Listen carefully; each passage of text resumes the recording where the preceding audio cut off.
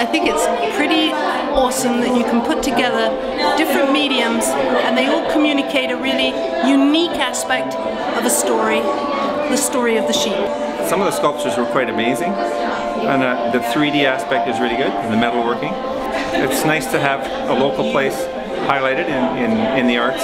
Everybody has their own unique perspective. I think it just adds so much more depth. There's obviously lots of really talented artists, and it's amazing to see how talented people really are. When you talk about the spirit of the sheep, and they have those 3 different mediums, the goldsmith, and they've got the metalwork, and as well as Mady's art with the visual painting. And it's kind of really cool to see all of those combinations of different mediums of art coming together to explore the west of Black Diamond and the spirit of the sheep, and it's so cool. I think you can see the personal nature of each of the different mediums. So because the artists are coming in and they're doing something like a medium that they're comfortable with, but about a subject material that they're very passionate about, it really brings out something unique. Everybody's taken different kinds of details and they've come together in such a delightful way that is vibrant and alive. I really like the different variety of art, so not only is there pictures on the wall and sculptures, but the different media that they've brought in this time is really nice. And the gallery here always seems to bring in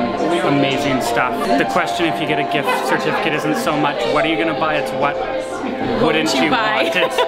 The textures are amazing. There's the wood and the copper and all the statues. It's such an assortment that is not to be missed. Everybody needs to see this. I thought it was great, and my favorite picture is the waterfall over there on yonder. That was nice.